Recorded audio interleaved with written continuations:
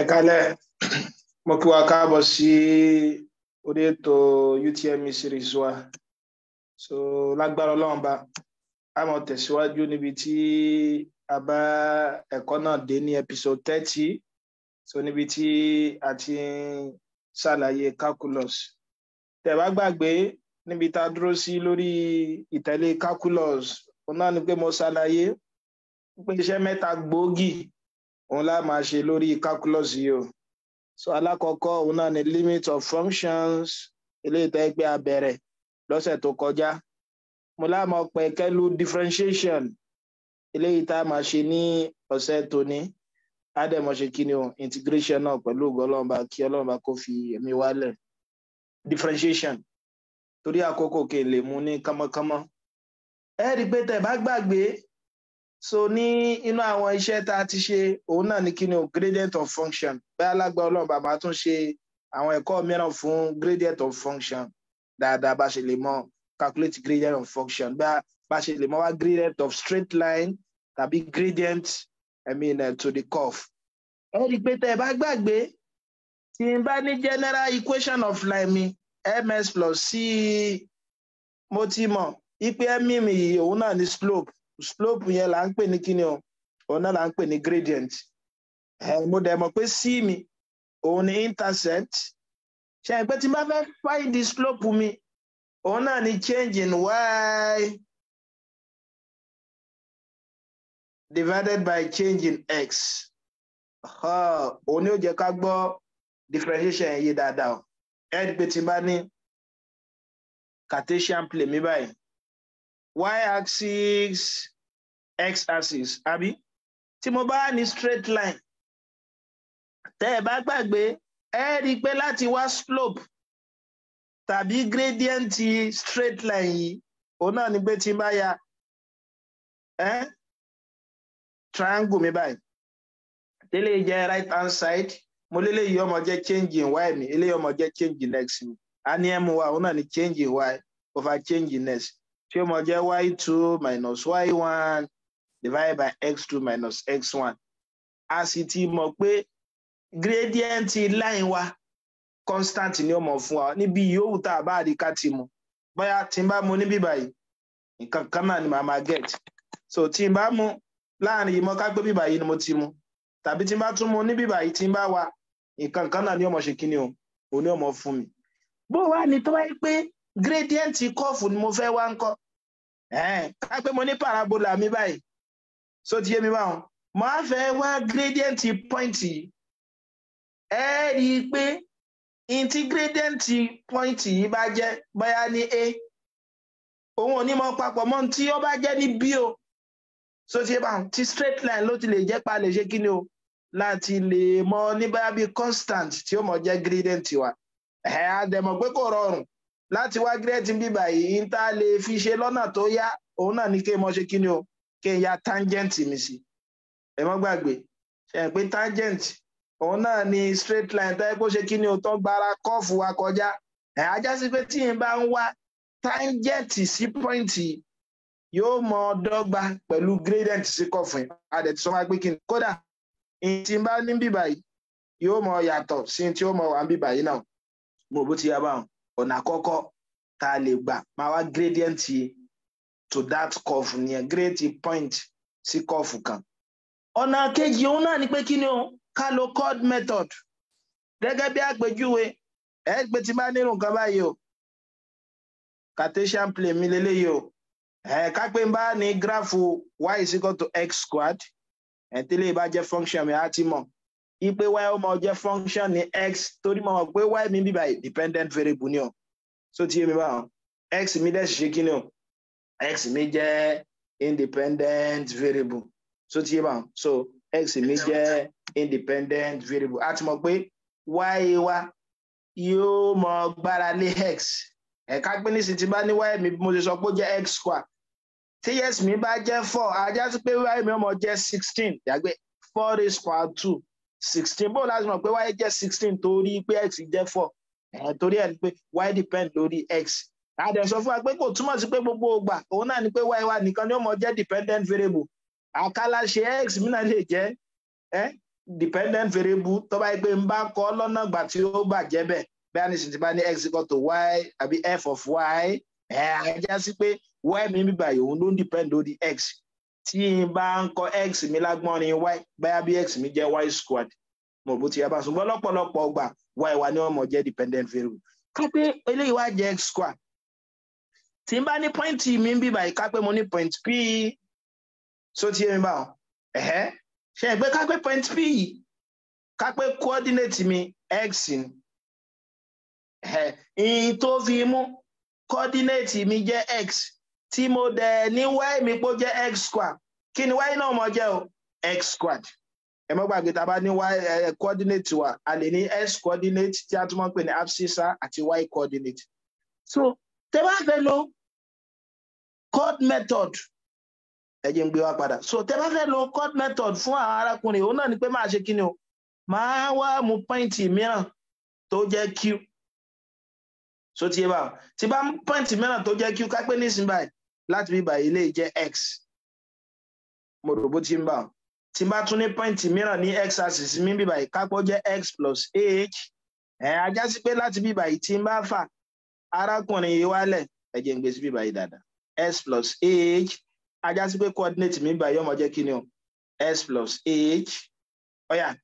kí ni ó máa jẹ́ ní x ẹ mọ̀ pé a ti mọ̀ pé tá bá ti ní abscissa wa màá máa ní y axis náà mo ti mọ̀ pé y mi jẹ́ x squared ajá sí pé tí n bá ti rí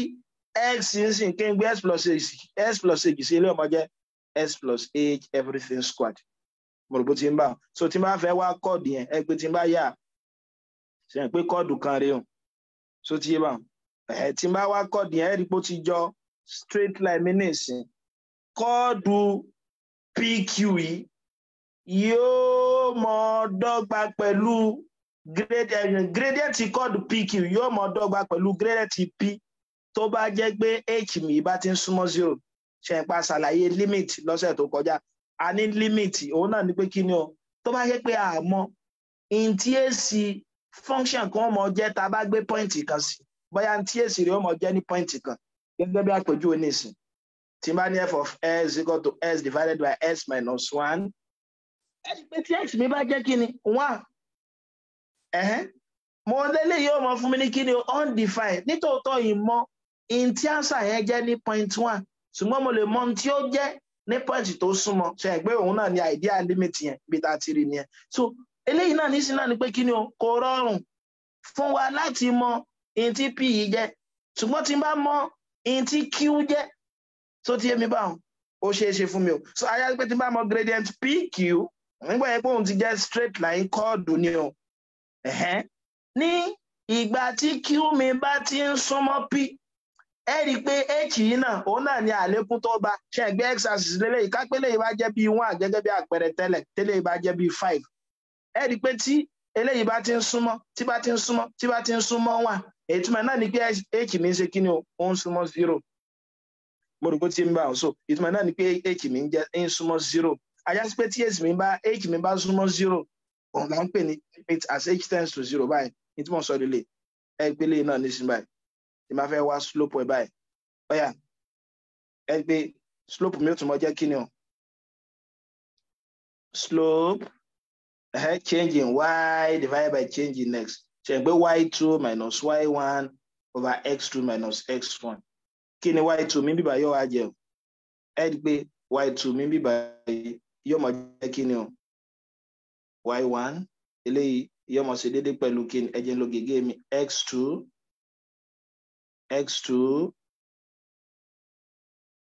x1 ajá sí pé ìtumọ̀ eléyìí náà ni pé kí ni x1 y1 x2 y2 kí lè léyìn ọmọ àjẹbà kí ni y2 mi s plus h everything squared minus kí ni y1 s squared divided by kí dẹ̀ ní x2 mi o x2 mi jẹ́ x plus h minus kí ni x1 mi x so tí wà so tí bá tí wọ́n wá limit ẹ̀ tí h bá ti ń súnmọ́ 0 òun náà ni pé tó bá jẹ́ pé q mi tí bá ti ń súnmọ́ p a jẹ́ sí pé àlékún tó bá x yìí tó sọ di s plus h òun náà mọ jẹ́ 0 ṣe pé yóò mọ súnra kì tó bá ti ń súnra kì mọ́ bíbá yìí náà òun náà mọ jẹ́ 0 so láti sọ pé yóò mọ jẹ́ kí ni o limit as h tends to 0 s plus h square minus x squared over s plus h minus x. Ẹ wá jẹ́ ká dúró sí bí báyìí so ti bá tàbí tẹ́ bá fẹ́ ṣe síwájú sí pé ilé ọmọ jẹ́ kí ni x square plus 2xh tí bá expand s plus h square minus x square over h. Mo rò bó ti bá dàdàngọ́ méjèèjì yóò gera wọn. Mo dẹ̀ ní limit as h tends to 0 so ti bá so yóò máa fún mi ní kí ni 2sh plus h squared over h limit as h tends to 0 ṣe pé mo mọ̀ pé h mi common yóò máa jẹ́ 2s plus h divided by h ẹgbẹ́ àwọn méjèèjì gíra wọn ajá sí pé gradient mi yóò máa jẹ́ 2x so ti bá gradient mi yóò máa jẹ́ 2s wá rí gradient curve tá à ń wáyé òun lá máa pè ní kíni o differentiation òun lá ń pè ní differentiation òun náà ni ó kọ mí tí wọ́n tún máa ń pè òun náà ní kíni o derivative kódà wọ́n tún lè pè ní kíni o differential coefficient òun gangan ni pé tó bá tún wà ní functional form ká pé f of x mi ló jẹ́ y functional form náà ni pé f prime of x mi mo lè pè ní differentiation náà tàbí kí n yọ pé y prime differentiation náà ni o tàbí tí n bá fẹ́ kọ́ ní Leibniz notation yóò mọ̀ jẹ́ kí ni o dy ds gbogbo àwọn orúkọ tí mo kọ àkàlẹ̀ ẹgbẹ́ náà ló kọ èmi bẹ́ẹ̀ ṣe orúkọ méje mo ní so òun náà ní àwọn orúkọ oríṣiríṣi tá a máa lò fún so nínú àwọn tí wọ́n á fẹ́ ká mọ̀ pàápàá jùlọ fáadà jẹ́ ọmọ y kìtà ń tẹ̀lé wa òun náà ní pé bó la ṣe lè máa wà differentiation from first principle rí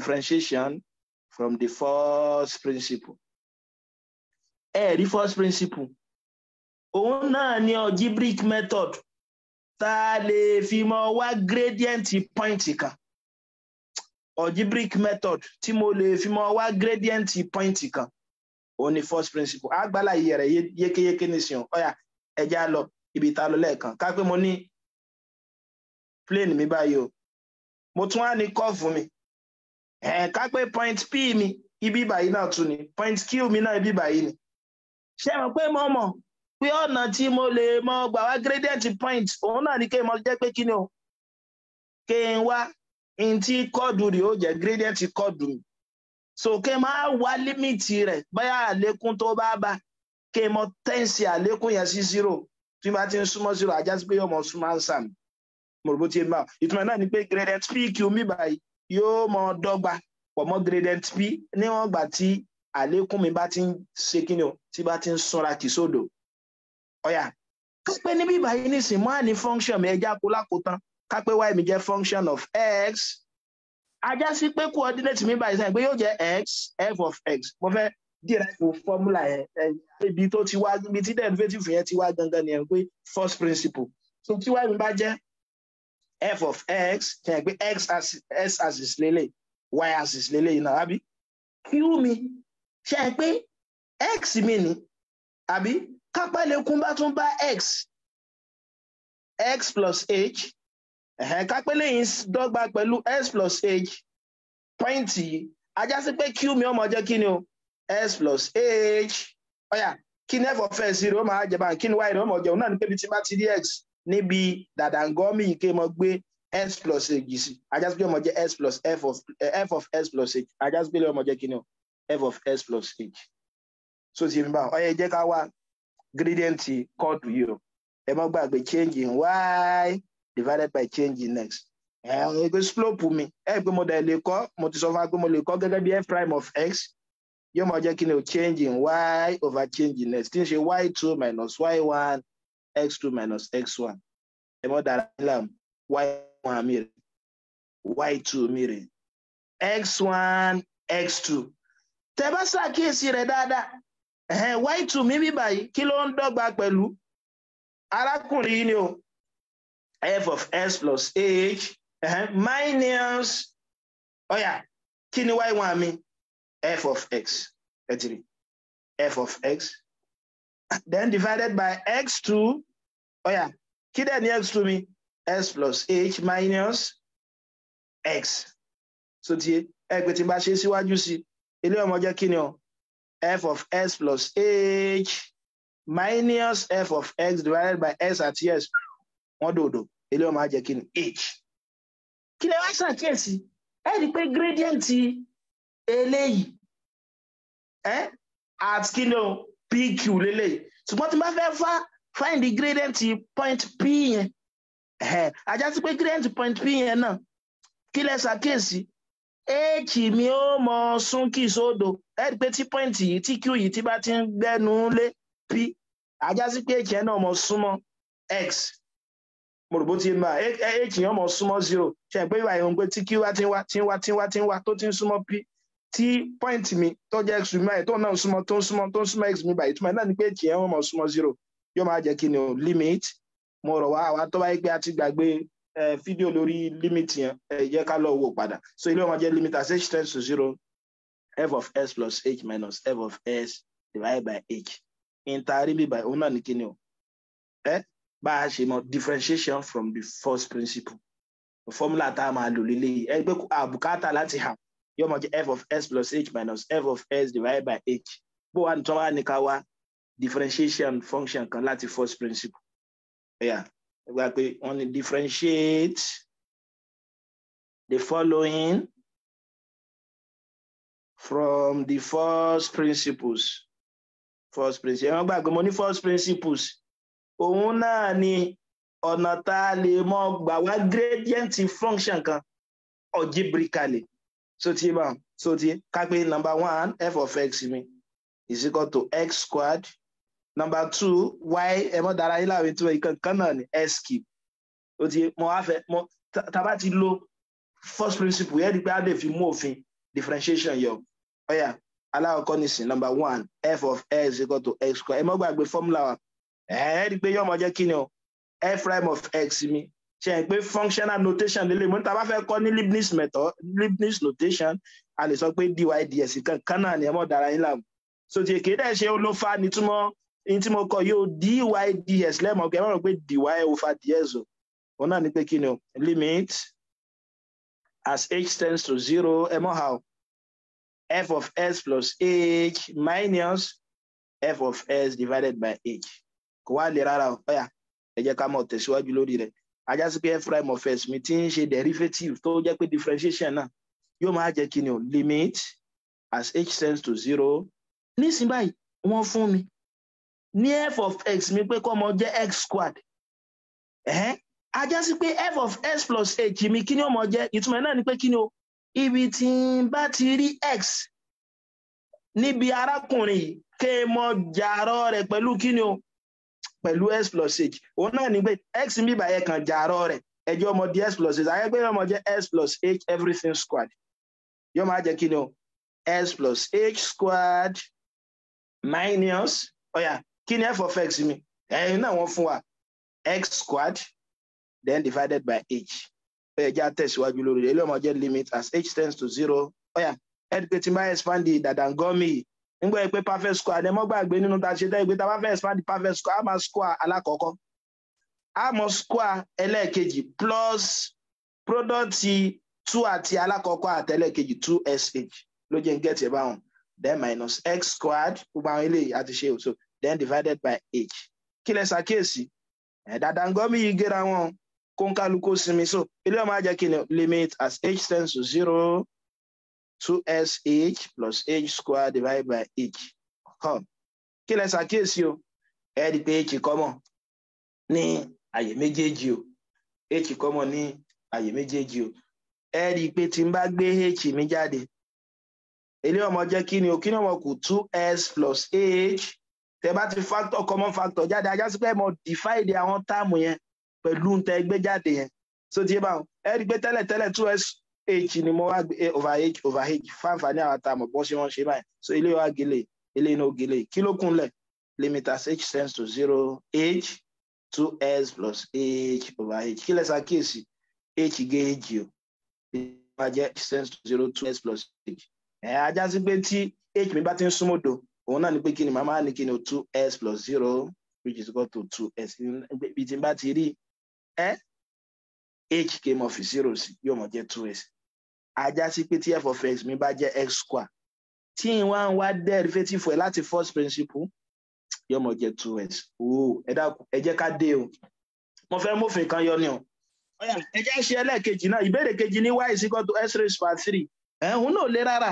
ajá sí pé yóò mọ jẹ́ dy ds mo lọ fún agbé dy ds náà ní this notation ó dàbí f prime of s ní functional notation yóò mọ jẹ́ kí ni o limit as h tends to 0 f of s plus h minus f of s divided by h mọ́ gbàgbé ìyẹn tán fún wa yóò ní f of x ni kí ni f of s plus h mi ó máa jẹ báwọn òun náà ni pé bí tí n bá ti rí x mi tẹ́lẹ̀ kí n mọ sọ di s plus h ìtẹ́ ẹ̀kọ́ wa ní tẹ́ bá ti kọ fọ́múlà tán náà ni pé kí ni o f of s wá ní tí wọ́n fún wa gangan ìkejì tẹ́ máa wá náà ni pé kí ni o f of s plus h f of s plus h ó máa jẹ pé ibi tẹ́ bá ti rí s tẹ́lẹ̀ ká gbé s plus h sí ọ̀yà ẹ̀ gbé yóò máa di kí ni o s plus h raised by 3 ajá sí pé ọmọ jẹ́ limit as h tends to 0 ọ̀yà kí ni ó máa jẹ báwọn s plus h raised by 3 minus kí ni f of x mi in tí wọ́n fún wa gangan s raised by 3 ṣe n gbóhùn náà ni àbí then divided by h ẹ já wa expand ilé s plus h raised by 3 ṣe n gbọ́dọ̀ bí ká máa sọ pé s plus h square dàbí mo dẹ̀ mọ̀ pé s plus h square mi òun náà ni x square yẹn pé perfect square ní mo square láwọ̀kọ́ màá máa square ẹlẹ́ẹ̀kejì plus 2 times product aláwọ̀kọ́ àtẹlẹ́ẹ̀kejì so ti yé bá yóò máa jẹ́ kí ni s raised by 3 plus 2s square h plus sh squared àbí plus ax squared h plus 2sh squared plus h raised by 3 pé tẹ́ bá fẹ́ arákùnrin yìí àti arákùnrin yìí papọ̀ ilé ọmọ jẹ́ s raised by 3 plus what ilé àti ilé yìí náà méjì eléyìí ọyọ̀kan eléyìí wọ́n pè mẹ́ta 3x squared h ọyọ̀kan eléyìí méjì eléyìí 3sh squared plus h cube òun náà ni expansion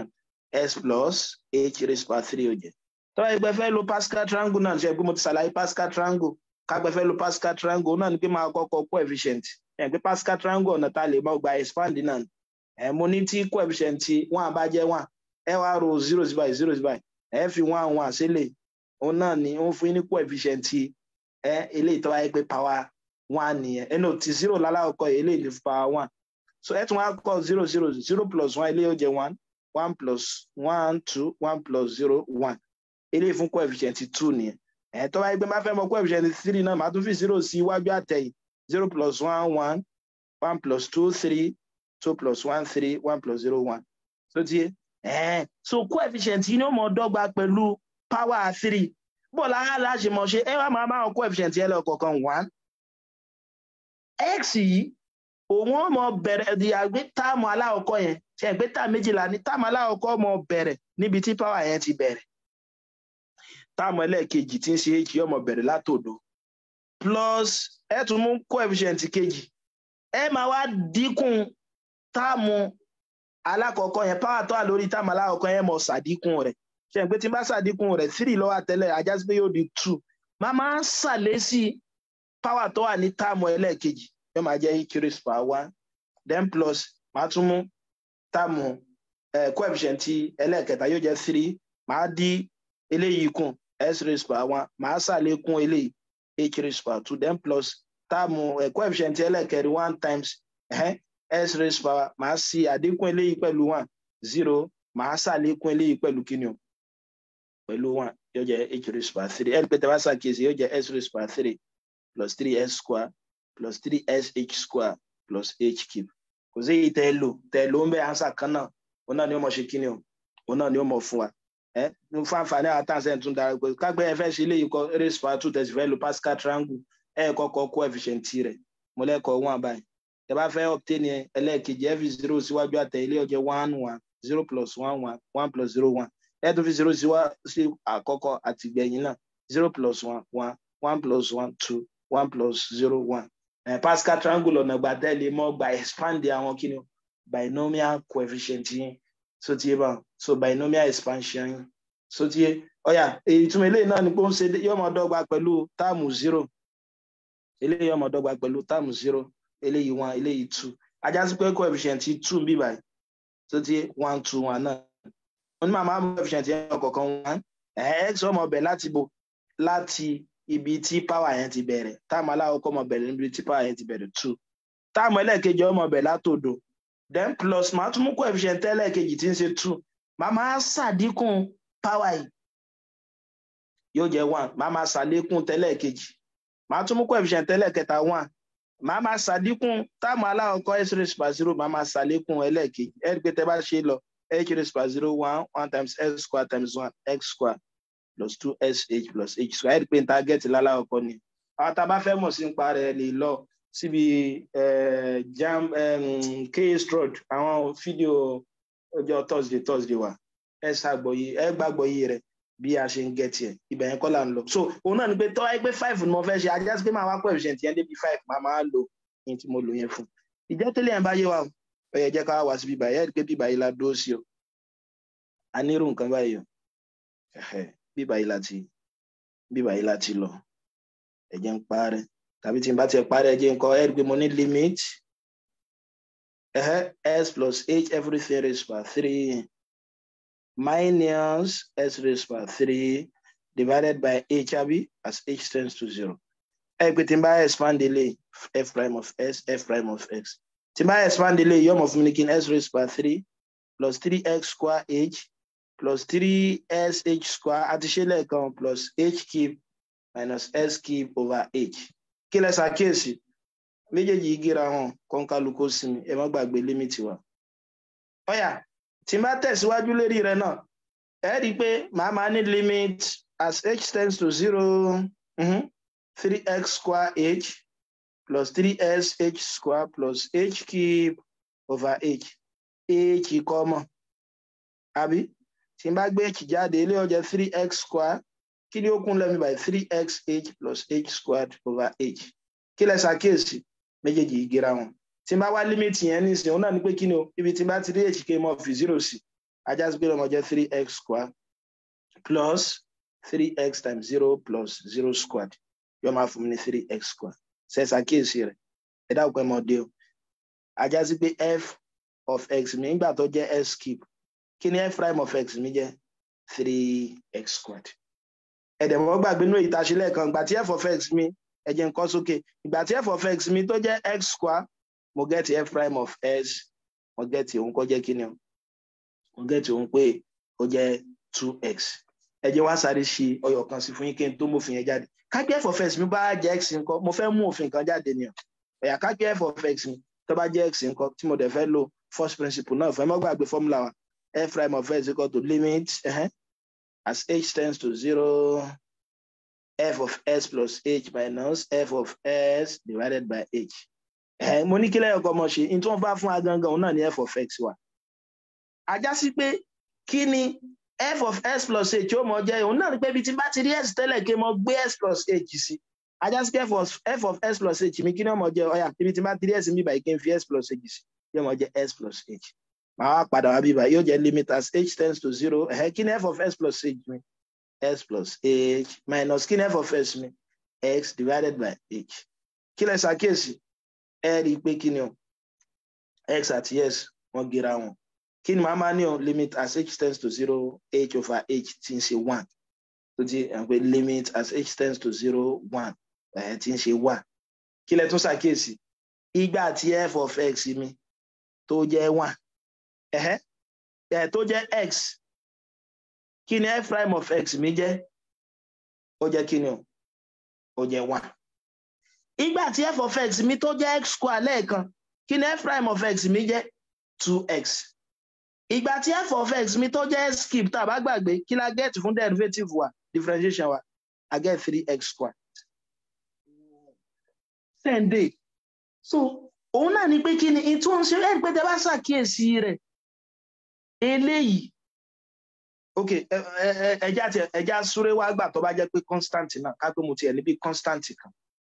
Ká pé n bá ní constant. Ẹ pé tí f of x mi tó bá jẹ́ constant, ṣe pé yóò mọ jẹ́ limit as h tends to 0. Ọ̀yà, ṣe pé f of s plus h minus f of x divided by h. Kí ni constant mi? Ṣe pé f of x mi jẹ́ c. Ajá sí pé constant mi náà nígbà tí ó jẹ́ pé yóò sí x nínú function mi tẹ́lẹ̀. F of s plus h mi náà mọ̀ jẹ́ c ní sáà mọ̀ túmọ̀ rẹ̀. Ṣe pé f of s plus h tẹ́lẹ̀ ní pé bí ti rí s kí mo gbé s plus h síbẹ̀ kò sí x mi báyìí ajá sí pé c lòun náà mọ̀ jẹ́ ilé ọmọ jẹ́ c minus c over h yóò máa jẹ́ limit as h tends to 0 0 divided by h which is equal to 0 ajá sí pé tí f of x mi bá jẹ́ constant ká gbé constant ilé ọmọ jẹ́ 0 so ti rí wa ọ̀yà ẹ wá ṣàkíyèsí rẹ̀ ìgbà tó jẹ́ constant ká pé ń bá ní bí 1 ṣe pé 1 nísìn òun dà gẹ́gẹ́ bí constant 1 yẹn mo dẹ̀ lè kọ́ gẹ́gẹ́ bí s raised by 0 derivative mi jẹ́ kí ni o 1 ẹ mọ̀ bínú constant mo fẹ́ kọ́ derivative mi jẹ́ 1 so ẹ rí i pé mo lè tún eléyìí kọ gẹ́gẹ́ bí kí ni o 1 eléyìí mo lè jẹ́ kóun náà jẹ́ gẹ́gẹ́ bí s raised by 0 ń gbọ́ ẹgbẹ́ s raised by 0 1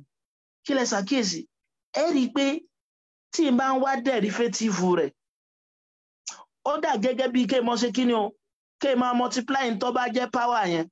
1 times kéèmọ́ á yọ 1 kúrò nù tó jẹ́ power yẹn tẹ́lẹ̀ 1 minus 1 ẹ rí i pé lé ọmọ fún mi ní kí ni o 1 times s raised by 0 òun ló jẹ́ 1 padà ó yẹ ṣàkíyèsí eléyìí tẹ́lẹ̀ ẹ rí i pé power yẹn ló ti sọ̀kalẹ̀ yìí tí ń ṣe 2 but kí ló wá kùn lórí power yìí bẹ́ẹ̀ 1 ẹ mọ̀ pọ́dà gẹ́gẹ́ bí kéèmọ́ sọ pé kéèmọ́ yọ 1 kúrò nù index yẹn ìtumọ̀ náà ni pé index yìí tẹ́lẹ̀ yẹn kéèmọ́ multiply rẹ̀ pẹ̀lú x yẹn kéèmọ́ á yọ 1 kúrò nù index ti tẹ́lẹ̀ ó yẹ ṣàkíyèsí 3 náà ẹ rí i pé 3 ló wà níbí báyìí tẹ́lẹ̀ ṣùgbọ́n bí derivative yẹn 3 ti wálẹ̀ kí ló á jẹ́ new power náà nísìn mo yọ 1 kúrò nù 3 ló fi fún mi 2 ó yá sálẹ̀ wá mòfin kan yọ lákòótán àwọn pé tí n bá ní f of x mi pé ó jẹ́ s raised by n kí ni f prime of x mi ó mọ̀ jẹ́ ẹ mọ́ gbàgbé o ẹ rí i pé f prime of x mi àti ẹ̀ kọ́kọ́ gbé power yẹn wá sísàlẹ̀ náà yẹ kọ́ gbé power ilé náà wá sísàlẹ̀ n x àwa yọ 1 kúrò nù power ilé náà mọ̀ jẹ́ n minus 1 so ti lákòótán òun náà ni pé kí ni o tí y mi bá jẹ́ s raised by n dy ds mi yóò mọ̀ jẹ́ kí ni nǹkan mo multiply index yìí pẹ̀lú ntí bá ní sàlẹ̀ yóò mọ̀ jẹ́ nx màmá yọ 1 kúrò nù index ti tẹ́lẹ̀ láti fi get index titun n minus 1 ajá sí pé tí n bá ní s raised by 7 ó yá kí ni ó mọ̀ jẹ́ kí ni derivative tí y bá jẹ́ s raised by 7 kí ni derivative rẹ̀ ó mọ̀ jẹ́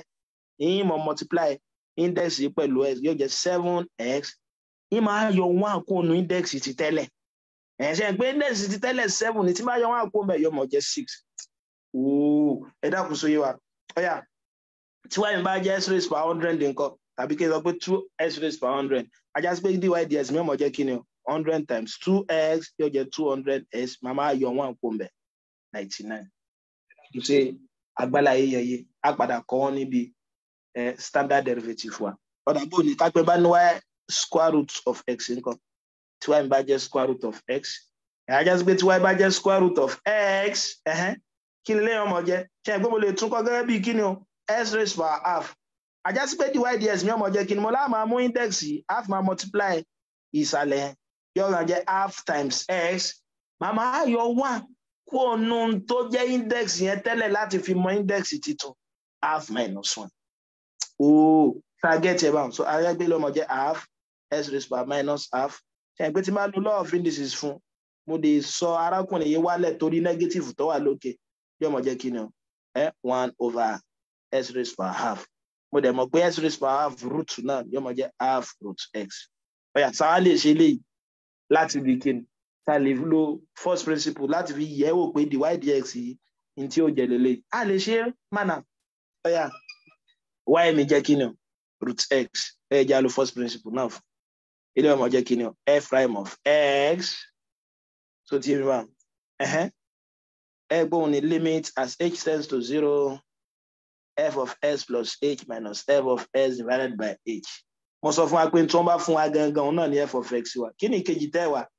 f of s plus h kí dẹ̀ ní f of s plus h yóò mọ̀ jẹ́ òun náà ní pé bí tí n bá ti rí s tẹ́lẹ̀ nínú function kí n mọ̀ gbé s plus h sí ajá sí pé ọmọ jẹ́ square root of s plus h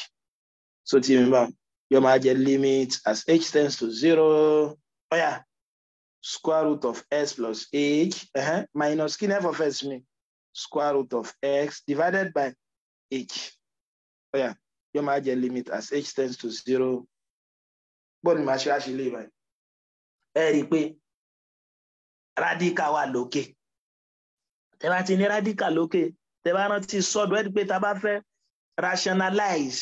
òun náà ni pé a máa multiply pẹ̀lú conjugate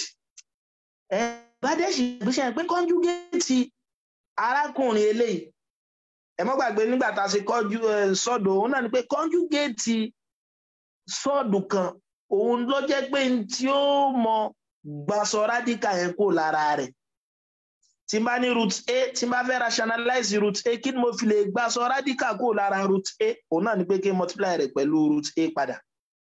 ṣùgbọ́n tó wáyé pé táàmù méjì mo ní tí n bá ní square root of a plus square root of b so tí n bá fẹ́ rationalize ẹ̀ tí n bá fẹ́ gbàsọ radical kó lára rẹ̀ òun náà ni pé kí ni o màá máa multiply pẹ̀lú conjugate ẹ̀ conjugate lé òun náà ni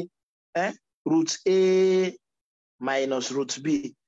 ajá sí pé tí n bá ní plus tẹ́lẹ̀ conjugate rẹ̀ ó mọ̀ di minus ìdí tí conjugate ẹ̀ fi ń jẹ́ minus náà nígbà pé tí n bá multiply àwọn méjèèjì papọ̀ ní ìsìn màá ní mo ní rational number mọ̀ ṣe pé lè difference of two square náà níbo ní tá a bá ní binomial expression tálá ọkọ̀ bá gba square tẹ́lẹ̀ kejì bá gba square bùkátà láti dára mi láàmú mọ́ òun náà ní pé aláwọ̀kọ́ pẹ̀lú ẹlẹ́ẹ̀kejì aláwọ̀kọ́ minus ẹlẹ́ẹ̀kejì alápẹ́lẹ́ ọmọ jẹ́ square root of a square minus square root of b square ló fi jẹ́ kí ni a minus b ṣe pé a ti gbàsọ radical lára rẹ̀ ajá sí pé mo lè rationalize eléyìí náà ẹ rí pé tí mo ní tẹ́lẹ̀ ni limit as h tends to 0 square root of s plus h àbí minus square root of x divided by h ẹ jẹ́ ká rationalize ẹ̀ báyìí kí ni conjugate numerator mi ṣe pé conjugate náà ni pé in tí ó gbàsọ radical yẹn kó lára rẹ̀ òun náà ni root s plus h plus root x so ti ń bá in tí má dẹ̀ ṣe fún Táyé mo gbọ́dọ̀ ṣe fún Kẹ́hìndé o kí mọ́ di jàbejì so ti yé pé tí bá ṣe síwájú sí ní ilé ọmọ jẹ́ limit as h tends to 0 ṣe pé difference of two square ni Dàdàngọ́mì yóò mọ̀ jẹ́ root s plus h everything squared minus root s everything squared mo gbàgbé tẹ́ bá ti ní a plus b a minus b ẹ mọ́ dára yín láàmú jàre so yóò mọ̀ fún yín ní kíni a square minus b squared iná ni mo ṣe ń bí báyìí mo rò bó ti yé mi báyìí so tẹ́ bá ní binomial expression méjì tálá ọkọ̀ gba square tẹ́lẹ̀ gbèjì gba square òun náà nìkẹ́ mọ́ dára yín láàmú aláwọ̀kọ́ plus ẹlẹ́ẹ̀kejì aláwọ̀kọ́ minus ẹlẹ́ẹ̀kejì àyàgbé tí bá ní aláwọ̀kọ́ plus ẹlẹ́ẹ̀kejì times aláwọ̀kọ́ minus ẹlẹ́ẹ̀kejì ibi tó wá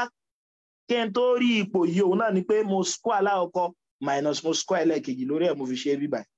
then divided by h times root s plus h plus root x kí lẹ ṣàkíyèsí àwọn eléyìí ó gèrà wọn kó ń kálukú sinmi eléyìí náà ó gèrà wọn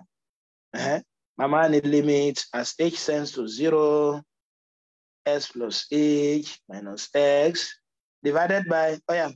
h times s plus h plus root x kí lẹ ṣàkíyèsí o s minus s ọlọ tó ti yé bá wọn h náà ó tún ṣe ẹ̀jẹ̀ nǹkan tán yóò jẹ́ limit as h tends to 0 h divided by h root s plus h plus root x ilé àtẹlé ìgera wọn kí ni mo ní numerator báyìí 1 yóò máa jẹ́ 1 divided by square root of s plus h plus root x ó yẹ jẹ́ ń wá limit mi òun náà ni pé bí tí bá ti ṣe kí ni rí h ń sìn kí n mọ gbé 0 sí yóò máa jẹ́ 1 over s plus 0 plus root x yóò máa fún mi ní 1 over root s plus root x àbí bisikíìtì kan pọ̀ mọ́ bisikíìtì kan yóò máa fún mi ní bisikíìtì mélòó bisikíìtì méjì àmàlà kan àtàmàlà kan àmàlà méjì root x kan pọ̀ mọ́ root x kan yóò máa jẹ́ root s méjì yóò máa fún mi ní 1 over 2 root x pé tí mo lá get mi báyìí náà la ṣe kí ni o wọn náà la get so 1 over 2 root x so ìyẹn ní bá ṣe lè mọ wá derivative tó bá jẹ́ radical láti first principle tó bá jẹ́ radical láti first principle ìjẹ́tẹ̀lẹ̀ ẹ̀ bá yé wa ẹ rí i pé nínú tí mo ti kọ́ nísìn ẹ̀já wa sọ pé standard derivative tó ta bá fẹ́ mọ ṣe lọ ní mọ bùkátà láti jẹ́ pé ogun ta bá fẹ́ wá yẹn o ká mọ wá láti first principle kò bá làákàyè mu nà sọ ọmọ tí wọ́n bá gbé JAMB fún tí wọ́n á ní kó differentiate 3x square plus 5s minus 3 ṣé yóò ṣe mọ wá láti bí first principle ni rárá o kí lá máa ṣe tá ti mọ̀ òun náà ní nísìn ẹ jẹ́ tún ṣàlàyé tá ti gbọ́yé mo ní derivative wa òun náà la lè pè ní dy dx òun náà ni ó lè jẹ́ prime x eléyìí ni Leibniz notation eléyìí ni functional notation kódà mo lè pè ní y prime òun náà ni derivative òun náà ni differential coefficient òun náà ni slope òun ni gradient so tiye so nínú àwọn tí mo ti wá kọ náà ni pé tó yẹ pé n bá ní function kan dy dx òun náà ni pé tí n bá ní constant mi derivative constant ẹ mọ́ dára yín láàmú 0 ni ọmọ jẹ́jà rẹ̀ so àyà pé tí wọ́n bá ní kẹ́ differentiate 1 million constant ní 1 million kí ni derivative rẹ̀ jẹ́ 0 tó wá ní kẹ́ differentiate Lukgaf tó bá yẹ pé Lukgaf constant ní 0 ni ọmọ jẹ́ so wọ́n lè kọ ẹlẹ́mọ̀ọ́sẹ̀ exam lọ́wọ́ lè pé what is the derivative of 256 0 ní jàre kọ́ńkálukó sinmi tó ti yé nínú ta tún kọ́ ní sinú ni pé tí n bá ní x mi tàbí kí n sọ pé ax ẹ̀jẹ̀ ń lo sí ń gbà pé sí mo ti lò tẹ́lẹ̀ cs òun náà ni pé constant àti x derivative rẹ̀ constant ni ọmọ jẹ́ so derivative 2x 2 ni o derivative 3x 3 ni o derivative 100x 100 ni ẹ mọ̀ dára yín láàmú so ti yé a tún mọ̀ pé derivative x square ṣe ẹgbẹ́ náà ta wá láti bí kí ló kọ rẹ̀ òun náà ni a ní ọmọ jẹ́ 2x òun náà ni ẹ multiply ìyẹn tó jẹ́ power ẹ̀ tẹ́lẹ̀ pọ̀ mọ́ x yóò fún yín ní 2x ẹ wá yọ 1 kúrò nínú index rẹ̀ tẹ́lẹ̀ so kó fi ní index tuntun la fi ní 1 àdẹ̀sọ x raised by 3 ni a rí i pé ó ti jẹ́ 3x square mo á mú alákòótán pé tí n bá ní x raised by n so ti yé báwọn yóò mọ̀ fún mi ní kíni o nx n minus 1 so ti yé nx n minus ẹ mọ̀ dáa yẹn náà ni pé power yẹn máa multiply rẹ̀ pọ̀ mọ́ sàlẹ̀ ẹ máa yọ 1 kúrò nínú index yẹn tẹ́lẹ̀ láti fi get index tuntun mo rò bó ti yé mi báwọn so lákòótán náà ni pé tí n bá ní a raised by x náà ẹ mọ̀ dáa yẹn lábẹ́ yóò jẹ́ an sn minus 1 inú tí mo wá tún fẹ́ ká gbọ́yé òun náà tó yẹ pé function mi bá ṣe algebraic nǹkan kápọ́n wá fún mi ní sign a lè sọ náà láti first principle but torí pé scope kíní wa iṣẹ́ wa yìí àwọn tá a bá fẹ́ mọ̀ bó ṣe jẹ́ bẹ́ẹ̀ ní first principle ẹ lọ́ọ́ wò nínú àwọn Thursday session wa àti ṣàlàyé rẹ̀ síbẹ̀ so tiẹ̀ òun náà ní pé derivative sin angle kan ẹ mọ́ dára yín láàbù cos angle yẹn ni o derivative sin s cos x ni ẹ dákun ẹ jẹ́ ká dì mọ́wọ́ derivative ẹ̀já ni tọ́wọ́ ẹgbẹ́ wa ní constant ńkọ́ òun náà ni pé ẹ̀ kọ́ mọ differentiate function yìí yóò máa jẹ́ a ṣe é pé a ti mọ̀ pé ax náà ní kí ni a cos as ní padà ṣàlàyé nísàlẹ̀ tá a bá débi composite function bẹ̀tẹ̀ ṣàgbọ́yé sí pé tí n bá ní sin 2x mọ́ dára yín láàmú derivative rẹ̀ mọ̀ jẹ́ 2 cos 2x wọ́n mọ́ ń béèrè nínú JAMB dáadáa wọ́n kàn lè fún yín ní irú béèrè báyìí pé derivative of sin 2x so tí yóò mọ̀ fún yín ní 2 cos 2x ẹ kàn differentiate dáadáa gọ́mì so tí 2x yóò fún yín ní 2 ẹ wá kọ cos sí mo ti mọ̀ pé sin jẹ́ cos derivative cos x òun mọ̀ jẹ́ minus sin derivative cos x yóò mọ̀ jẹ́ minus sin ti sin derivative sin angle kan cos angle yẹn ṣùgbọ́n derivative cos angle kan minus sin angle yẹn lápòtán kọta ní ọ̀sán tẹ́lẹ̀ náà jẹ́ cos ax mi ó máa jẹ́ kí ni o minus a sin as òun náà ni pé tí n bá ní cos 1000x ẹ mọ́ dára yín láàmú ẹ kọ́kọ́ differentiate 1000x yóò jẹ́ 1000 pé derivative cos angle kan minus sin angle yẹn máa jẹ́ minus sin 1000x so ti inú tí mo tún fẹ́ ká dì mú náà ni pé derivative tan x òun ẹja rí gẹ́gẹ́ bí formula láti mọ̀ ṣiṣẹ́ ẹ dákun so ó ní bọ́n ṣe ṣe láti first principle náà ẹ lọ́ọ́ wo fídíò tí mo sọ yẹn so tan x yóò mọ̀ fún mi ní kíni o sec square x derivative tan x yóò mọ̀ fún mi ní kíni o sec square x so ti lákòótán òun náà ni pé tí n bá ní tan as tó wáyé pé constant lọ́wọ́ àbẹ́ mú dára yín láàmú yóò mọ̀ jẹ́ a sec square as òun náà ni pé tó wáyé pé tan 100x ni mo ní ẹ mọ́ dára yín láàmú jáde derivative rẹ̀ yóò mọ̀ jẹ́ 100 sec square 100x inú tí mo tún fẹ́ ká gbọ́yé òun náà ni pé then tó wáyé pé wọ́n fún wa ní hyperbolic function kan e raised by x exponential function báyìí so ilé ọmọ jẹ́ kí ni o e raised by x derivative e raised by x e raised by x náà so ti lákòótán e raised by as ta ni ó sọ tí ọmọ jẹ́ òun náà mọ̀ jẹ́ a e raised power ax. So tí èmi bá wọn ọ̀yà tó àwọn ọmọ ẹgbẹ́ tí bá ní e raised power 100x tí bá fẹ́ wá derivative rẹ̀ ńkọ́ èèyàn mọ̀ jẹ́ kí ni 100 e raised power 100x. Ẹ dákun ẹ jẹ́ ká gbọ́ tébù yìí ká tó bọ́ sí àwọn example. Ọ̀yà inú tí wọ́n tún máa kọ́ pé derivative ln x ln ṣe gbàgbé ln ẹ di pé ln logarithm ni o natural logarithm ni o. Ṣé mọ̀ pé tá a bá ní log 10 tàbí kí n sọ pé logarithm àdèmọ fún logarithm lórúkọ pẹ̀lú àwọn base wọn. Mo lè ní common logarithm ní tó yẹ pé log mi base 10 ló bá ní. Mo lè ní binary logarithm tó yẹ pé log 2 ni base yà pé base rẹ̀ 2 ni. Ṣùgbọ́n tí base rẹ̀ bá jẹ́ e ṣe pé e number ni wọ́n máa ní natural logarithm. Tí n bá fẹ́ mọ dára mi láàmú láti mọ kọ log e ní gbogbo ìgbà ln ni màá máa kọ. So ajá sí pé derivative ln x tí ń ṣe log ex yóò mọ̀ sí dédé pẹ̀lú 1/x. Ẹ lè débi ìwé mìíràn tó yẹ pé instead wọ́n fi kọ ln x wọ́n kàn kọ log ex. Ẹ mọ̀ dára yín láàmú kankan náà ni. Mo rò bó ti yé mi báwọn. So nínú àwọn tó mo lérò pé wọ́n mọ̀ bẹ́ẹ̀ lọ wa nìyẹn. Then tí wọ́n bá fún wa ní a raised power x ẹ̀ pé tẹ́lẹ̀ variable ló ń ru constant. Bó ní tó yẹ pé constant ló ń ru variable bí nísìnyí tí máa ní 5 raised power x derivative tó wọ́n mọ̀ jẹ́ kí ni o a raised power x ln a. Ajá sí pé derivative 5 raised power x yóò mọ̀ jẹ́ kí ni o 5 raised power x ln 5. Ẹ dákun sóyè wa. So ẹ mọ̀ jẹ́ ìdáhàlà bẹ́ẹ̀ tó wáyé bá àtàbá fẹ́ ṣe ìṣirò nílé ìwé gíga sí a lè tún ní kí ni arcsine x. Derivative arcsine x òun náà ni 1/(x) square root of 1 minus x squared. Tó bá yẹ pé arccos x òun náà ni -1 divided by square root of 1 minus x squared. Tó bá yẹ pé arctan x òun náà ni 1/1 plus x squared. Ẹ já dúró bẹ́ẹ̀ báyẹn ká máa tẹ̀síwájú. Ìgbà tá a ti mọ àwọn standard derivative wa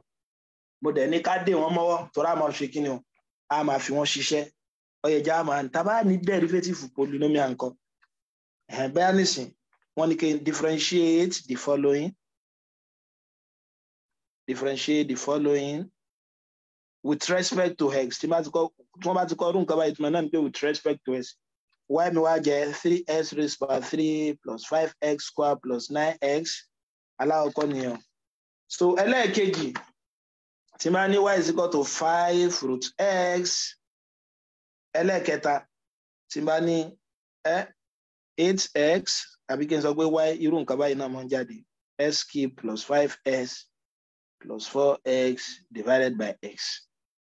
Ọ̀yà ẹ rí i pé ní polynomial lálélẹ́ yìí o. So ti bá tàbí ká sọ pé mo ní bóyá ohun tó ṣàjọṣe tó wà láàrin àwọn function ẹlẹ́yọ̀ kọ̀ọ̀kan plus àbí minus ni. Ká dẹ̀ mọ́ gbàgbé linearity property wa differentiation náà satisfy linearity property. Kí ni linearity property? Òun náà ni pé scalar multiplication àti vector addition. Òun náà ni pé tí n bá ní f of u plus v òun náà ni pé kí n mọ fún àwọn variable yẹn ní function ẹlẹ́yọ̀ kọ̀ọ̀kan yóò mọ jẹ́ f of u plus v f of v. Òun náà ni pé tí n bá tún ní f of au tí èmi bá jẹ́ constant pé mo lè gbé constant mi yẹn jáde a f of u. Méjèèjì òun la máa ń pè ní linearity property. So eléyìí òun ni vector addition ẹ mọ̀ ṣe ní ilé àtàbá fẹ́ sọ algebra eléyìí ni scalar multiplication. No bí àtìgbàlà yẹn yìí derivative náà wá satisfy àwọn linearity property. Òun náà ni pé tí máa ní d dx of u plus v ẹ mọ̀ dára yín láàmú ẹ differentiate ẹlẹ́yọ̀ kọ̀ọ̀kan gbé derivative fún lẹ́yọ̀ kọ̀ọ̀kan eléyìí ọmọ jẹ́ d dx of u plus d dx of v. Ṣàgbọ́ àlàyé yẹn yé báyìí. So ti bá ajá sí pé tí máa fẹ́ ṣe lè yálà ọkọ mo ní y mi pọ̀ jẹ́ kí ni o 3s raised power 3 plus 5x squared plus 9. Kí ni dy dx mi ó mọ̀ jẹ́ òun náà ní pé tí mo lè mọ̀ ṣe lẹ́ ọkọ̀ kẹ́ mọ́ gbàgbé tá a bá fẹ́ differentiate 3 times a máa mú power yẹn a máa fi multiply ti bí báyìí yóò jẹ́ 3 times 3 9 x màá máa yọ 1 kó nu index tẹ́lẹ̀ yẹn láti fi ní index mìíràn yóò mọ̀ jẹ́ 3 minus 1. Kí ni 3 minus 1 2. Then plus 2 times 5 10 x màá máa yọ 1 kó nu 2 náà tẹ́lẹ̀ yóò mọ̀ jẹ́ 1. So that we need 10x. Then plus kí ni derivative 9 ṣe pé mo ní constant ní kí ni mo dẹ̀ pé derivative constant fún mi yóò mọ̀ jẹ́ 0. Ajá sí pé lọ́mọ jẹ́ 9x squared plus 10x. yóò máa jẹ́ 9x square plus 10x ilé ẹni bó ṣe jẹ́ bẹ́ẹ̀ ẹ gbé wọn alodiarity property òun náà ní pé a differentiate ẹ lọ́yọ̀ kọ̀ọ̀kan ọyọ ẹlẹ́ẹ̀kejì ńkọ́ kápẹ́ bá ní nọ́mbà tí ó y is equal to 5 root x òun náà ò lè rárá ẹgbẹ́lẹ́ yìí náà mo lè tún kọ gẹ́gẹ́ bí kí ni o 5s raised power half so ti yé bá yóò máa jẹ́ half times 5 over 2 s raised power half minus 1 bá máa yọ wọn àpò onú index titun yẹn yóò máa jẹ́ kí ni o ẹ má bínú dy dx so ti yé yóò máa jẹ́ kí ni 5 over 2 s raised power minus half tí n bá gbé wálẹ̀ nǹkan yóò máa jẹ́ 5 over 2 root x mo rò bó ti yá bá ọ̀yà ẹlẹ́ẹ̀kẹta yìí nǹkan a ní kí ni o s cube y is equal to s cube plus 5x squared plus 4x divided by x wọ́n á ní ká wá dy dx òun náà ẹ mọ́ dára yín láàmú so in term of ṣe ń bí eléyìí òun náà ni pé tẹ́ bá kọ́kọ́ ní nǹkan kan tó jẹ́ division báyìí tó bá jẹ́ pé táàmù tó wà ní ìsàlẹ̀ bá kéré sí táàmù tòkè tàbí tẹ́ bá ní táàmù kan nísàlẹ̀ ẹ dákun ohun tó gbọ́dọ̀ kọ́kọ́ mọ wá sọ́kàn yìí eléyìí yóò wúlò tá bá débi integration ohun tó gbọ́dọ̀ kọ́kọ́ mọ wá sọ́kàn yìí náà ni pé ẹ pín fún ọlẹ́ ọ̀kọ̀ọ̀kan ṣe pé tí n bá ní 1 plus 3 over 2 tẹ́lẹ̀ ṣe pé bó ṣe wà ní 1 over 2 plus 3 over 2 pé máa pín fún ọlẹ́ ọ̀kọ̀ọ̀kan a jẹ́ pé eléyìí náà ẹ kọ́kọ́ ẹ pín fún ọlẹ́ ọ̀kọ̀ọ̀kan tá yẹ pé n tó wà lọ́kàn nísàlẹ̀ táàmù kan so ti ajá sí pé lọ́mọ jẹ́ s cube over x no ẹjìn tún wáyé ẹ̀kọ́ náà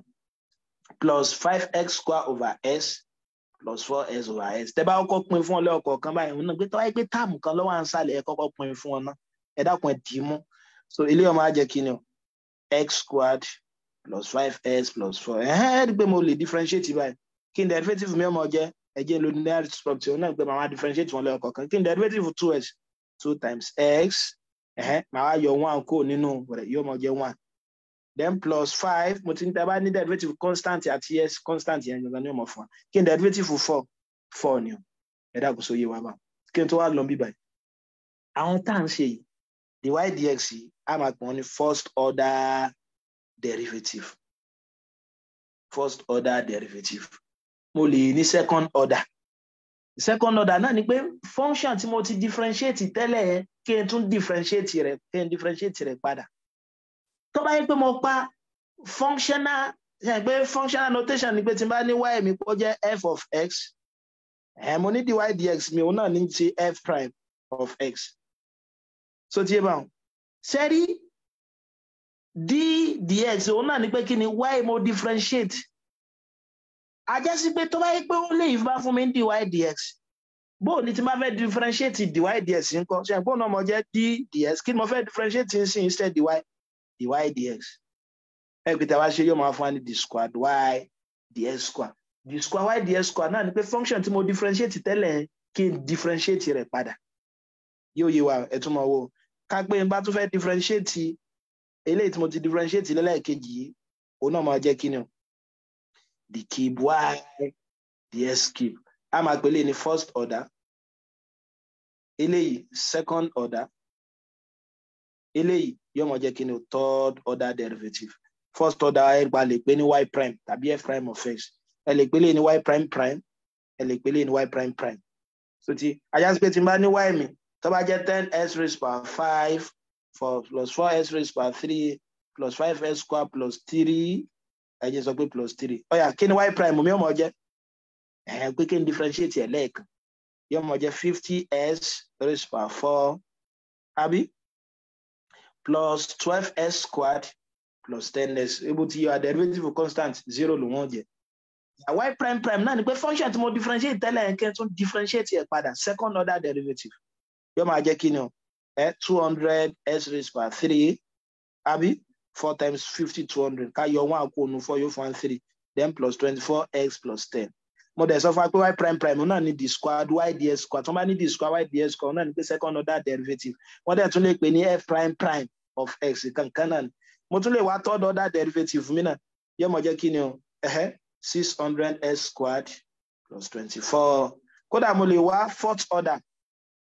yóò mọ̀ jẹ́ kí ni o 1200x kódà mo lè wá fifth order 1200 kódà mo lè wá sixth order yóò máa fún wa ní kíni o 0 ẹ dákun sí agbára èèyàn yé yóò máa fún mi ní kíni o yóò máa fún mi ní 0 jẹ́ tí eléyìí bá yé wa o ta dẹ̀ ti gbọ́ àlàyé rẹ̀ yékéyéké dáadáa ó yá bó wá ní tó wáyé pé function mi ní product ni wọ́n á fún mi nǹkan ẹ bí ká pé ní ìsìn wọ́n á ní y is equal to x square sin x ká pé y mi ní ìsìn jẹ́ kíni o x squared sin x ẹ mọ́ dára yín láàmú ṣe é pé nísìn in tí ọkọ máa wá sọ́kàn yín ni pé ṣé mo nínú àwọn standard derivative x squared sin x ṣe é pé kò sí ṣùgbọ́n mo ní àwọn in tí derivative wọn jẹ́ lẹ́ọ̀kọ̀ọ̀kan mo mọ̀ pé x squared derivative x squared mo mọ̀ pé 2x ni ó mọ̀ jẹ́ derivative sin x mo mọ̀ pé cos x ni ó mọ̀ jẹ́ ṣùgbọ́n nísìn wọn ò yà wọ́n so wọ́n papọ̀ ní product ni ìtumọ̀ product náà ni pé kí ni o in tó jájọṣe tó wà láàrin àwọn function méjèèjì yẹn multiplication ẹ máa dára yín láàmú a máa lo tí a ń pè ní product rule ìbùkátà láti derive ẹ mọ́ ṣùgbọ́n àwọn tá a bá fẹ́ mọ̀ bọ́n ṣe derive ẹ náà láti kí ni o first principle ẹ lọ wo fídíò tí mo sọ yẹn òun náà ni pé tí n bá ní y mi tó bá jẹ́ f of x g of x òun ni pé tí n bá ní function méjì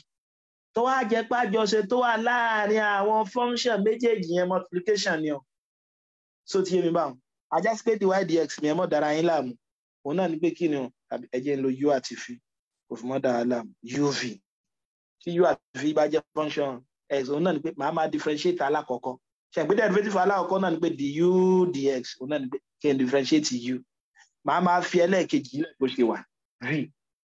then plus màá máa differentiate ẹlẹ́ẹ̀kejì dv dx màá máa fa alákọ̀ọ́kọ́ lẹ̀ bó ṣe wà u ẹ mọ́ dára yín láàmú bẹ́ẹ̀ sì mọ̀ sí náà ni pé kí ni differentiate alákọ̀ọ́kọ́ fẹlẹ́ẹ̀kejì ilẹ̀ bó ṣe wà plus differentiate ẹlẹ́ẹ̀kejì falákọ̀ọ́kọ́ ilẹ̀ bó ṣe wà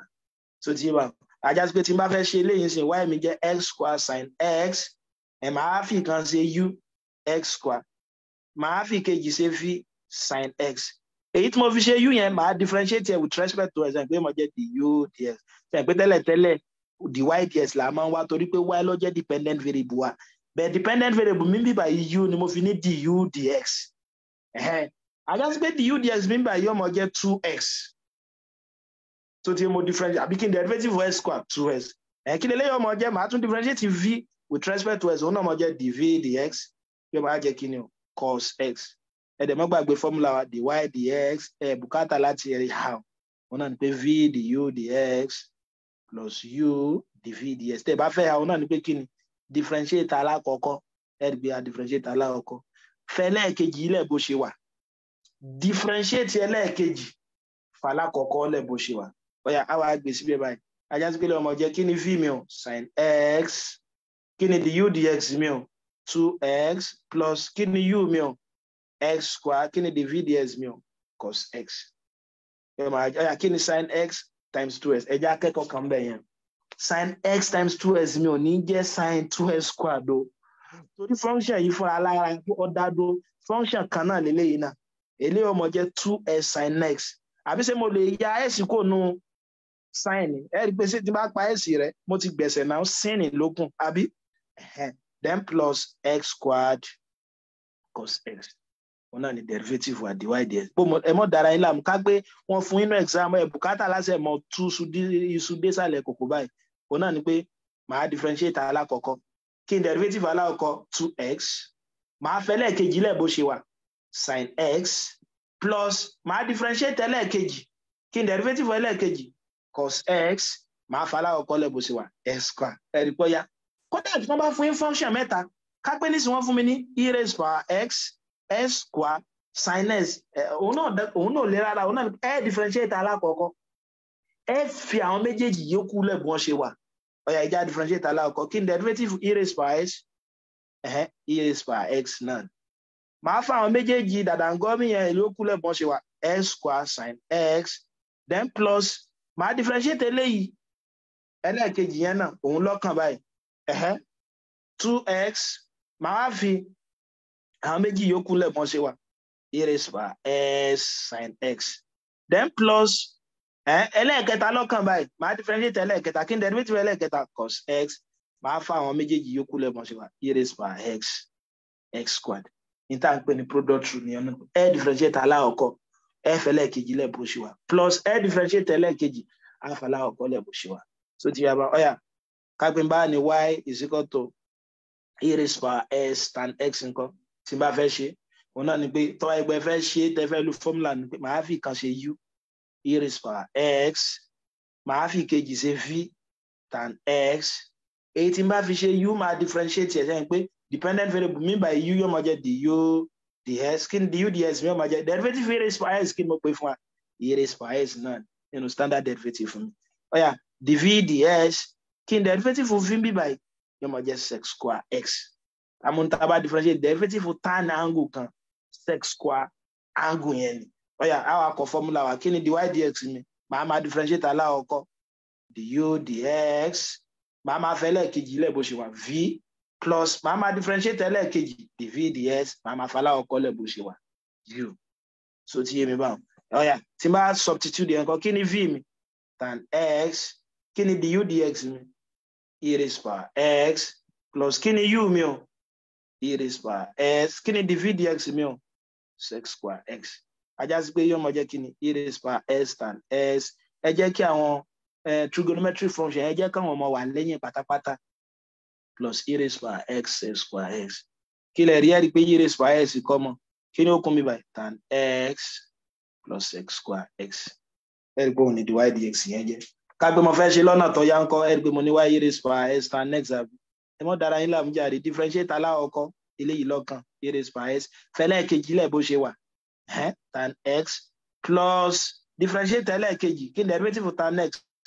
sec square s falákọ̀ọ́kọ́ lẹ̀ bó ṣe wà e raised power s ẹ̀rí pé kankan náà e raised power s tan x plus sec square s ìgbà ọlá máa lò lè káyọ̀ pé function wa tí wọ́n bá fún wa lágbọ́n ní product káyọ̀ pé wọ́n fún wa ní function wa ní àgbọ́n ní product bó wà ní tó bá yẹ pé wọ́n fún wa ní function wa ní u over v ńkọ́ u over v mo ti mọ̀ ipe in tó jájọṣe tó wà láàrin u àti v ń bì báyìí quotient ni o so ti bá wọn in tó jájọṣe u àti v ń bì báyìí quotient ni ṣe pé bí sum ṣe jẹ́ addition tí difference jẹ́ subtraction gẹ́gẹ́ bẹ́ẹ̀ náà ni kí ni o gẹ́gẹ́ bẹ́ẹ̀ náà ni division jẹ́ quotient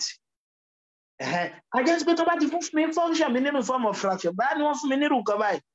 x square over sin x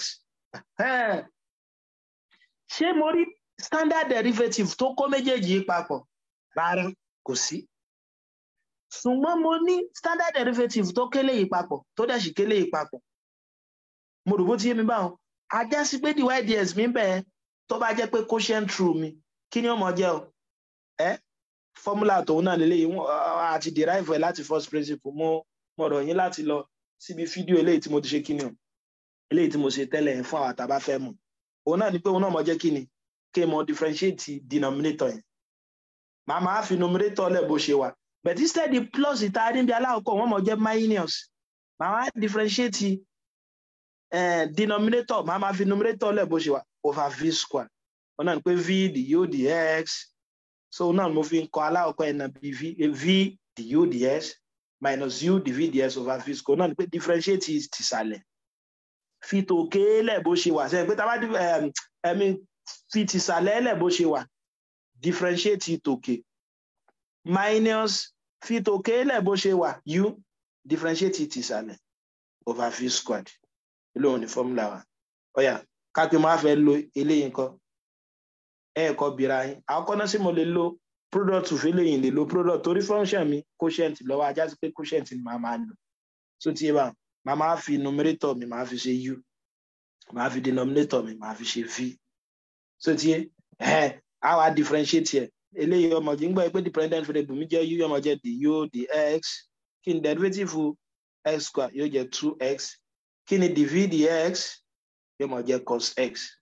so tí a máa kọ formula mi kí ni dy ds mi ń gbọ́ pé quotient rule tẹ́ bá ti ní function ní form of fraction mo ní ẹ mọ̀ ọkọ̀ ti sàlẹ̀ ẹ mọ̀ differentiate tòkè minus ẹ mọ̀ ọkọ̀ tòkè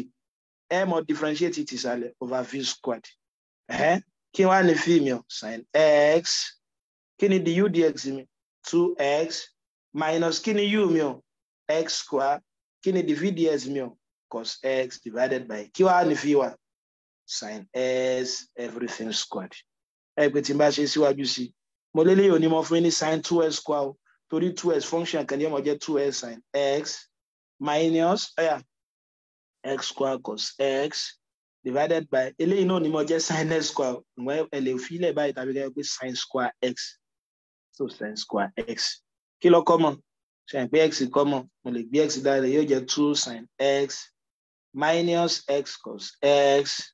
divided by sin squared x ilé ní divide x yóò jẹ́ tẹ́ bá ṣe fẹ́ mọ̀ dára yín láàmú láti mọ̀ kọ formula yẹn pé mo ní y is equal to x square sin x táyé pé no objective wọ́n ti fún yẹn mọ̀ dára yín láàmú jàre òun náà ni pé divide x mi ó mọ̀ jẹ́ kí ni ìmọ̀ kọ denominator mi sin x máa differentiate ìtòkè 2x minus ìmọ̀ kọ numerator mi x square máa differentiate denominator cos s over denominator squared so tí ẹ kìí wá ṣe ṣe òun náà mọ̀ jẹ́ 2x sin x minus x square cos x over sin square s ẹ dákun sójú ara ẹ rí pé lẹ́ẹ̀kan mo á ní y mi tó bá jẹ́ tan s ẹ pé tí y mi bá jẹ́ tan s kí n derivative rẹ̀ dy dx mi sec square x ni o bó ló ṣe jẹ́ sec square x ẹ jẹ́ ká prove a ti mọ̀ pé nínú trigonometry mi ṣe pé nínú àwọn trigonometric ratio ta ní mẹ́fà níwọ̀n a ní kó sókàtúà sin sókàtúà a dẹ̀ tún ní kóṣàkàó ṣe rí kóṣàkàó yí àwọn ní inverse àwọn sin ilẹ̀ ọ̀kọ̀ọ̀kan ṣe pé mo ní sin theta cos theta tan theta ṣùgbọ́n àwọn inverse sin òun ni cosec theta inverse cos òun ni sec theta inverse tan òun ni cot theta ẹ dákun ẹ jẹ́ ká dì mọ́wọ́ tẹ́ bá ṣe fẹ́ mọ̀ dání láàmú tẹ́ bá fẹ́ mọ̀ ẹ bá ṣe fẹ́ mọ̀ ha sórí ṣe rí cosec theta ẹ kàn mọ̀ pé mo ní cosec theta cosecant mo dẹ̀ ní secant mo dẹ̀ ní cotangent sorry ṣe rí eléyẹ wa ka 1 2 3 1 2 3 ṣe ń pòrí x lóde ajá sí pé 1 over sin theta nìyẹn 1 2 3 oríbo lélẹ́yìí dé c 1 over cos theta nìyẹn 1 2 3 oríbo lélẹ́yìí dé t 1 over tan theta nìyẹn. inú nǹkan tí adẹ̀sí tún gbọ́dọ̀ mọ̀ náà yẹn pé Pythagoras theorem wa sin theta over cos theta ratio sin sí cos tan ni o ṣe bá mu a lè sì súré sí o ṣe pé tí n bá ní right angle mi báyìí tẹ́lẹ̀ jẹ́ a tí n bá ní angle mìíràn tẹ́lẹ̀ jẹ́ b tẹ́lẹ̀ jẹ́ c ṣe pé sin theta mi opposite b over hypotenuse a kí ni cos theta mi adjacent c over hypotenuse a ẹ rí pé tan theta mi òun mọ̀ jẹ́ kí ni opposite over adjacent twa láti bí báyìí láti yọ sókà twa opposite b over c tẹ́ bá ṣàkíyèsí ó dàbí kí mo divide the sin àti cos ẹ pé tí bá ní sin theta divided by cos theta bí báyìí náà yóò mọ̀ jẹ́ b over a divided by c over a yóò mọ̀ jẹ́ b over a tí bá change eléyìí sí multiplication máa tàkìtì rẹ̀ báyìí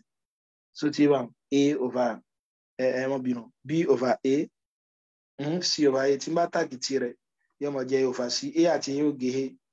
yóò kún b over c ẹ gbé b over c náà ní tan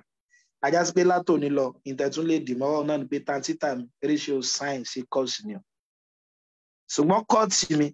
òun mọ̀ jẹ́ ratio cos theta sí sin theta ajá sí pé mo lè lo quotient rule láti fi show pé tan theta mi derivative rẹ̀ sec square theta ni wọ́n lè fún wa pé tí show that d dx of tan x is equal to what sec square s bí wọ́n fún mi ní int ìpè int ká pé tan x mi jẹ́ sin s over cos x ó yẹ jẹ́ ká ṣe pé tan x over ó jẹ́ sin s over cos x ṣe pé mo ti ní function mi ní form of fraction kí ni màá fi ṣe báwọn ṣé product ni mo lò rárá o kí ni mo lò quotient torí mo ní function mi ní form of kí ni o mo ní function mi ní form of fraction ajá sí pé màá fi kan ṣe u màá fi kan ṣe v ṣe pé u mi jẹ́ sin x báyà bí du dx mi kí n differentiate ẹ̀ kí n derivative u with respect to s cos x ni ẹ̀ mọ́ gbàgbé derivative sin ní function kan cos function yẹn ni o kí ni dv dx mi ó mọ̀ jẹ́ kí ni v mi cos x dv dx òun náà ní pé kí n differentiate lè mo dẹ̀ sọ fún wa pé derivative cosine function kan minus sine function yẹn ni mo rò bó ti yé mi báwọn ọ̀yà kí wàá ní dy dx mi ẹ mọ́ gbàgbé quotient rule ló wà òun náà ní pé ìmọ̀ ọkọ̀ denominator ìmọ̀ differentiate numerator mi minus ìmọ̀ ọkọ̀ numerator mi ìmọ̀ differentiate denominator mi divided by denominator squared. Mo rò bó ti yé mi báwọn. Ọ̀yà tí máa gbé sí báyìí sẹ́, ajẹ́ pé lọ́mọ jẹ́ dy dx equal to kí ni v mi o? Cos x àbí kí ni du dx mi o? Cos x àbí minus kí ni u mi? Sin x kí ni dv dx minus sin x over kí ni v wa? Cos x everything squared. Ẹ gbé cos x times cos x yóò mọ jẹ́ cos square x. Ẹ má sọ pé cos x square cos square x. Minus times minus yóò jẹ́ plus sin square x divided by cos x everything squared. Ẹ dẹ̀ mọ́ gbàgbé nínú àwọn òfin trigonometry náà ni pé kí ni o ti ń bá ní cos square x plus sin square x kí ni ó mọ̀ fún mi? 1 ni o. Ajá sí pé lè yọ ọmọ jẹ́ dy dx is equal to 1 over cos x everything squared. Ṣé ẹ̀ pé mo lè pín sí méjì náà yọ ọmọ jẹ́ 1 over cos x times 1 over cos x. Kí dẹ̀ ni 1 over cos x tí mo sọ fún alẹ́ kan? Kí ni 1 over cos? Sec. Times sec. Kí ni sec times sec? Sec square. So dy dx is equal to sec square. Ajá sí pé tí n bá ní y mi tó bá jẹ́ tan x ẹ mọ́ tara yín láàmú òye ẹ̀ǹpa ti ṣe ń sìn pé dy dx bí ọmọ jẹ́ kí ni sec square x. Wọ́n fẹ́ kẹ́ ẹ̀yin náà yẹ̀ wò tí y yín bá jẹ́ cot x kí ni y kí ni derivative fún yín máa jẹ́. Ṣé ẹ̀gbọ́n mo lè kó náà tí ọmọ jẹ́ cot s of cos s over sin s. Ìmọ̀ lo quotient rule. Ẹ mọ́ tara yín láàmú dy dx bí ọmọ jẹ́ kí ni kí n cot ìsàlẹ̀ sin s kí n differentiate ìtòkè minus sin s minus kí n cot òkè cos s kí n differentiate ìtìsàlẹ̀ cos x divided by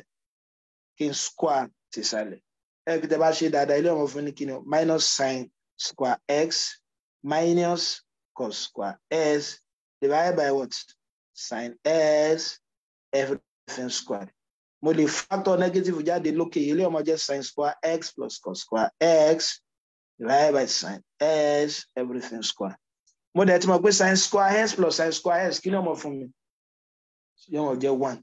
Ajá sí pé ọmọ jẹ́ minus 1 over sin s everything squared. Yóò máa jẹ́ kí ni minus 1. Mo lè split here. Yóò mọ̀ jẹ́ 1 over sin s 1 over sin s. Kí dẹ̀ ni 1 over sin s nínú tí mo sọ fún wa lókè? Cosec. Yóò máa jẹ́ minus cosec x times 1 over cosec x. So tí yẹ so ilé ọmọ half minute minus ẹ mọ́ bínú.